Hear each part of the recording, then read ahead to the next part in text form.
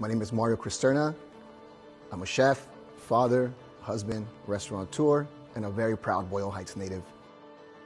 Here in Boyle Heights is where my dreams started. I had dreams of becoming a chef, traveling the world. Those dreams kept me working, developing myself, touring the world, tasting different foods, writing down my dreams, and manifesting my dreams. It's as if it was my destiny to be back in Boyle Heights. But not just Boyle Heights.